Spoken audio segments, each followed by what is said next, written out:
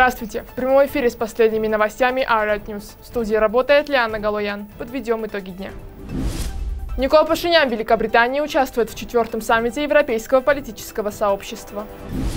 Премьер-министр Армении Никол Пашинян принимает участие в четвертом саммите Европейского политического сообщества, проходящем в Великобритании во дворце Бленхейм. Об этом премьер-министр написал на своей странице в Facebook. В рамках саммита премьер-министр проведет двусторонние встречи с международными партнерами.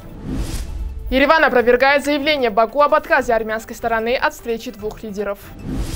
Армянская сторона предложила провести двустороннюю встречу премьера Армении и президента Азербайджана в рамках саммита Европейского политического сообщества в Великобритании, но азербайджанская сторона отклонила предложение. Предложение армянской стороны остается в силе. По ее словам, армянская сторона подтверждает свое предложение интенсифицировать переговоры на высоком и высочайшем уровне в течение 1 месяца достичь подписания мирного договора. Ранее азербайджанская сторона заявила, что Пашинян не отказался от встречи с Алиевым в Лондоне.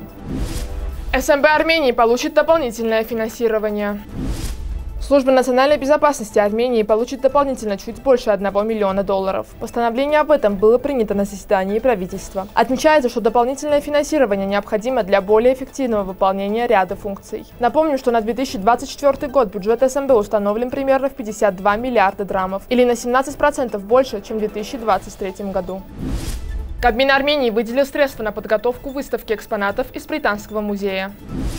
Правительство Армении выделило около 15,7 миллионов драмов на подготовку к выставке экспонатов, которые будут доставлены из Британского музея. Выступая на заседании правительства, министр образования, науки, культуры и спорта Жанна Андреасян напомнила, что среди этих экспонатов будет один из символов армянской языческой культуры – фрагмент бронзовой статуи богини Анаид. Выставка «Мать-божество от богини Анаид до Девы Марии» откроется в Музее истории Армении 21 сентября и продлится 6 месяцев. Посетители выставки смогут увидеть и другие экспонаты Британского музея, а также статуи и изображения разных эпох, хранящиеся в Армении, в том числе статую Анаид из музея Арташата. Музей истории Армении сотрудничает с Лувром, Эрмитажем, Британским музеем, Дворцом Дожей и другими крупными музеями мира, которые регулярно проводят временные выставки с экспонатами из Армении. Нынешняя выставка пройдет в сотрудничестве с бизнесом. Правительство потратится только на агитацию выставки и на дополнительные условия в музее. Расходы и страхование и перевозку возьмут на себя частные компании.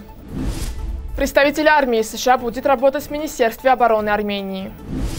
Представитель армии США будет работать в Минобороны Армении. Информацию об этом подтвердила заместитель госсекретаря США по вопросам гражданской безопасности, демократии и прав человека Узра Зея. Ранее посол США в Армении Кристина Квин заявила, что США и Армения ведут очень активные и содержание дискуссий по вопросам безопасности и обороны. Она также отметила, что США намерены назначить советника при Минобороны Армении.